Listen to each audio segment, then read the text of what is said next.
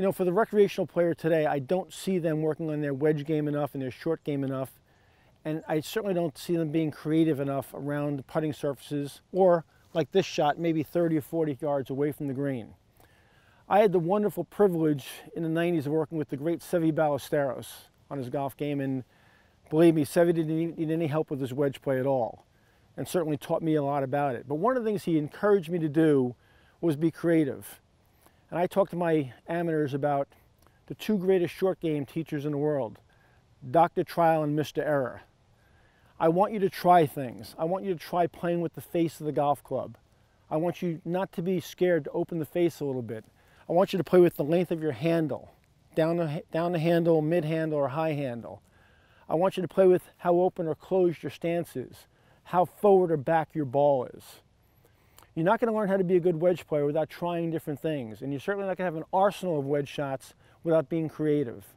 One of the things that Seve loved to do when he hit that high soft shot was he loved to put his left hand on the grip in an extremely weak position. He went from playing this way in his long swing to getting the club in a really, really weak condition in his left hand, never allowing the face to release or shut down in any way, shape, or form. So things like that, those little idiosyncrasies in short game, can change you from a very average short game player to an exceptional short game player.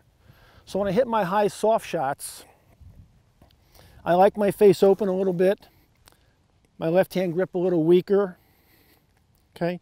The ball's pretty neutral in my stance.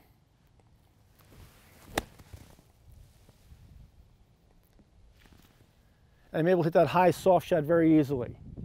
That shot I just hit, okay?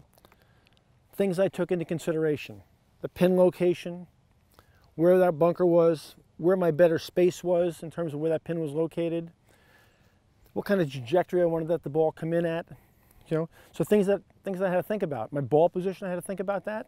Was the ball going to be back or forward in my stance? I wanted that ball come in a little higher, so the ball was a little more up in my stance, okay? If it was a lower shot, the ball would have been back and my shaft would have leaned more.